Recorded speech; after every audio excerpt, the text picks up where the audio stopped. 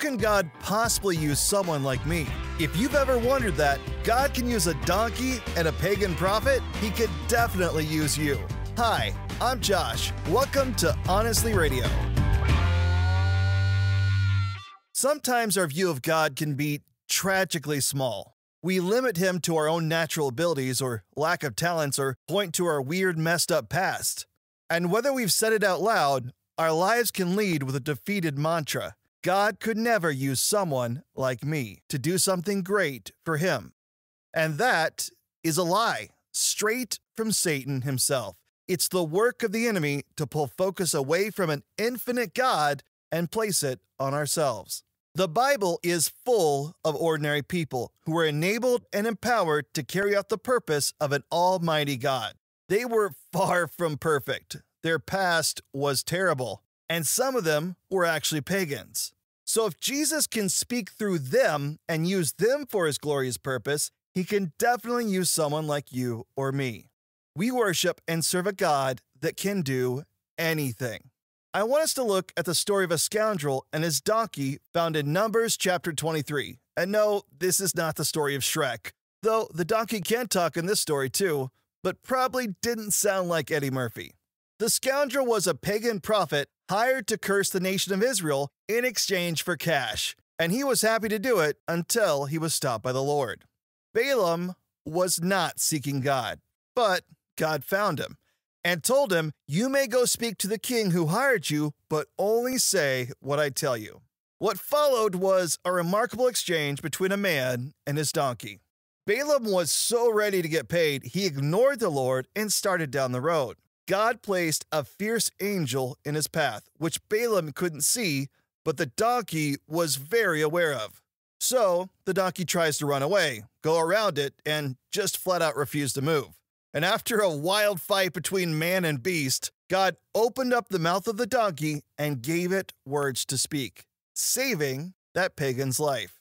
So let's pause there a moment and recognize, if God can use a donkey to save someone's life, what could he do through you? Furthermore, if the Lord is able to open an animal's mouth to speak, why on earth should you worry about what you're going to say or do?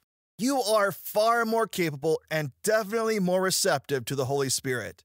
What kind of twisted arrogance is it to think that God couldn't possibly use someone like me? If Jesus Christ can empower and equip a donkey to do his will, then you are beyond blessed to fulfill any divine purpose that God calls you to do. It's time to stop making up excuses. It's time to stop believing the same old tired lie and finally say, "Yes, I am willing. Send me. Show me the way to go. Tell me what you would have me to do." Open your heart and mind and pray. Jesus, I know that if you've called me to do it, you will empower and equip me for the mission. All of us who are trying our best to carry out God's will have been in the same place. And most of us will tell you, if God can use me, he can use anybody. He is that great and glorious. It's not about what I can do. It's all about what Jesus can do through us. If he can use a donkey, he can use you. So finally, Balaam's eyes are open to what God is doing. He stops fighting with his pack animal and goes to meet the king. A king who was expecting Balaam, an evil false prophet, to curse God's chosen people. But God had other plans. Numbers chapter 23, verse 5 says, "The Lord gave Balaam a message for King Balak. 'Come,' he said, 'curse Jacob for me. Come and announce Israel's doom.' But how can I curse those whom God has not cursed? How can I condemn those who the Lord has not condemned?" The king Balak demanded of Balaam, "What have you done to me? I brought you to curse my enemies. Instead, you have blessed them." But Balaam replied, "I will speak only the message that the Lord puts in my mouth." When I read that, it just impacted me in a profound way. This false prophet recognizes the supreme power of God to do whatever he wants to do. How much more should that truth resonate in our hearts and minds? That our God, who made the heavens and the earth, can open our mouth to share his message. How many times have we said, "God, I can't," Instead of, God, place your message in my heart, my mind, and my mouth. You are the ruler of all. You can do anything. I know you can use me to speak your truth. This should be a humbling moment for all of us, a moment to reflect on just how truly magnificent our God is, and perhaps a moment to ask forgiveness for ever pretending or believing that He was too small or ineffective to move in our lives. Jesus, open our eyes. Help us to grasp even just a glimpse of your greatness and allow it to forever change and empower us to move forward in faith and obedience.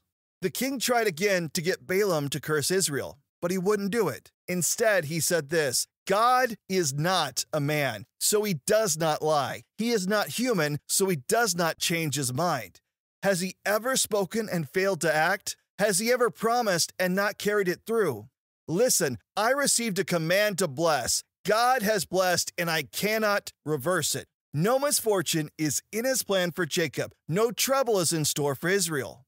For the Lord their God is with them. He has been proclaimed their king. When God is present in our lives, when we truly see him, it changes everything. This false prophet had one thing on his mind: money, treasure, a paycheck. But when God got a hold of him, he knew in this moment that he could only say what God told him to. Numbers chapter 24, verse 12. Even if Balak were to give me his palace filled with silver and gold, I would be powerless to do anything against the will of the Lord. I told you that I could say only what the Lord says. God can use anybody, anytime, anywhere.